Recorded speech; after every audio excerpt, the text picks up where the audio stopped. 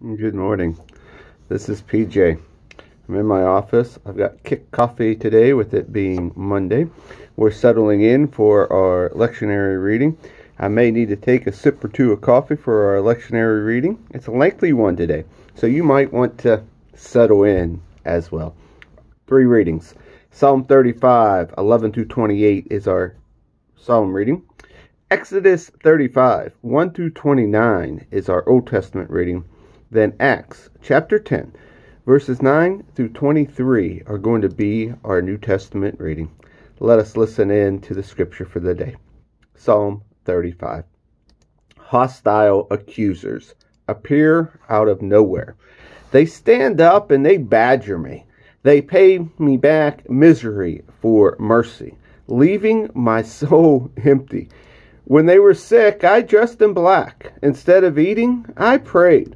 My prayers were like lead in my gut, like I'd lost my best friend, my brother.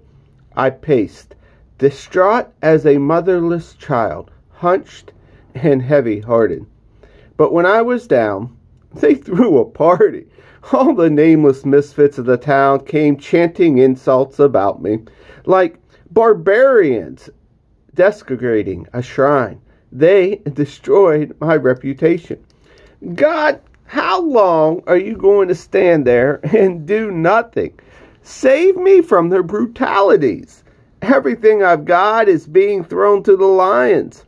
I'll give you full credit. When everyone gathers for worship, when the people turn out in force, I will say my hallelujahs. Don't let these liars, my enemies, have a party at my expense. Those who hate me for no reason, winking and rolling their eyes? No good is going to come from that crowd. They spend all their time cooking up gossip against those who mind their own business. They open their mouths and ugly grins, mocking, "Ha, ha, ha, I thought you'd get away with it. We've caught you. Hands down. Don't you see what they're doing, God? You're not going to let them get by with it, are you? Not going to walk off without doing something, are you? Please, get up. Wake up. Tend to my case. My Lord, my Lord, my life is on the line. Do what you think is right, God, my God. But don't make me pay for their good time. Don't let me say to them, "Ha ha, we got what we wanted."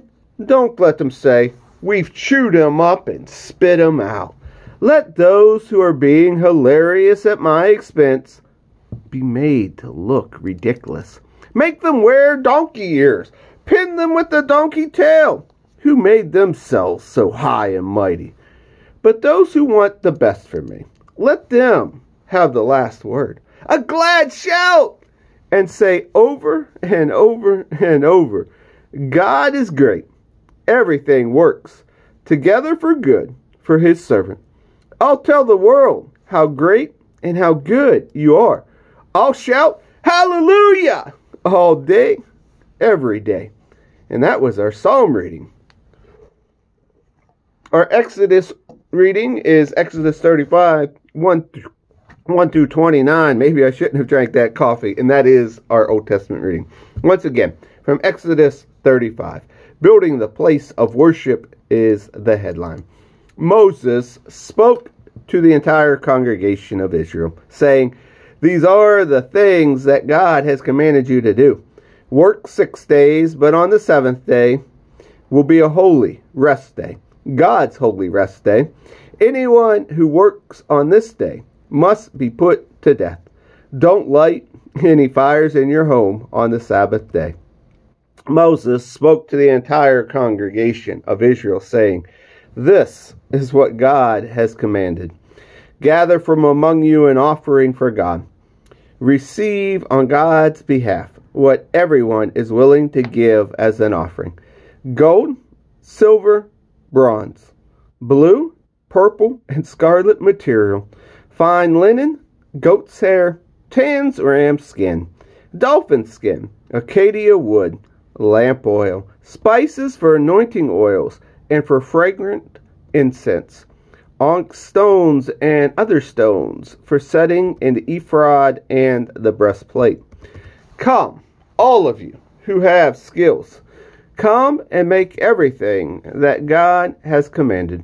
The dwelling with its tent and cover, its hook, its frame, its crossbars, post and bases, the chest with its poles, the atonement cover and veiling curtain, the table with its poles and implements, and the bread of the presence, the lampstand for the giving light and its furnishings, and lamps, and the oil for lighting, the altar of incense with its poles, the anointing oil, the fragrant incense, the screen for the door at the entrance of the dwelling, the altar of the whole burnt offering with its bronze gates and poles and all of its implements, the wash basins with its base, the tapestry hangings for the courtyard with the post and the bases, the screen for the courtyard gate, the pegs for the dwelling, the pegs for the courtyard within their cords, the official vestments for ministering in the holy place, the sacred vestment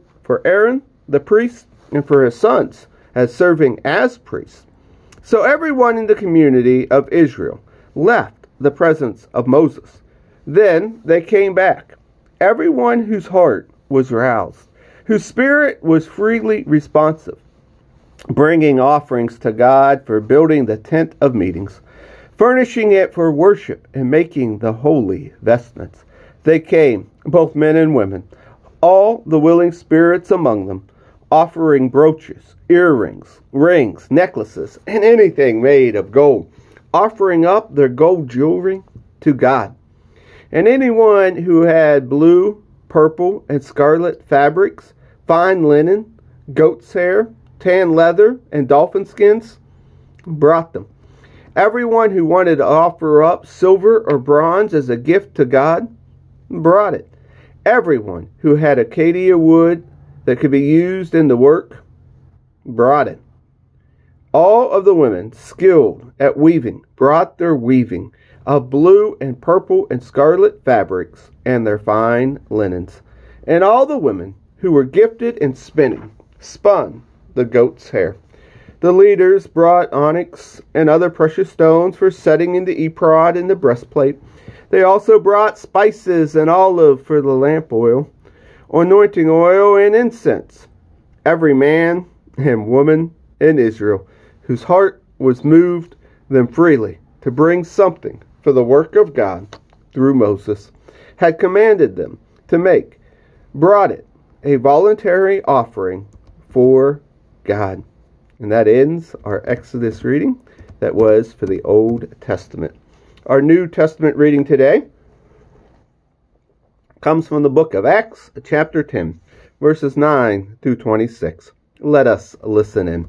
The next day, as the three travelers were approaching the town, Peter went out on the balcony to pray. It was about noon. Peter got hungry and started thinking about lunch. While lunch was being prepared, he fell into a trance. He saw the skies open up. Something that looked like a huge blanket, lowered by ropes at its four corners, settled on the ground. Every kind of animal and reptile and bird you could think of was on it. Then a voice came. "Go to it, Peter. Kill and eat."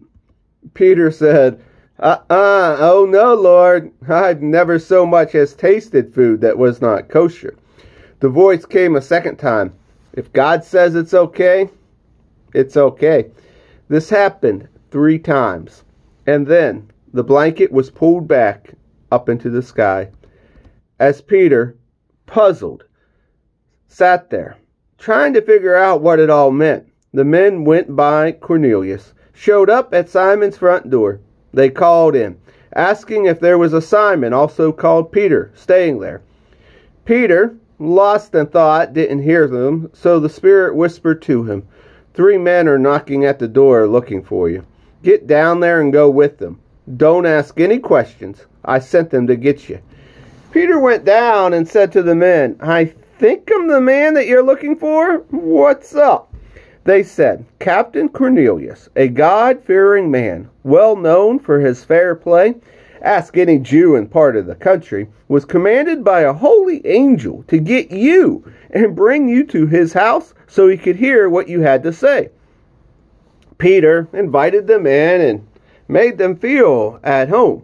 The next morning, he got up and went with them. Some of his friends from Joppa went along. A day later, they entered Caesarea. Cornelius was expecting them and had his relatives and close friends waiting for him. The minute Peter came through the door, Cornelius was up on his feet greeting him, and then down on his face worshiping him. Peter pulled him up and said, "None of that. I'm a man, and only a man, no different than you." And here ends our readings for the day.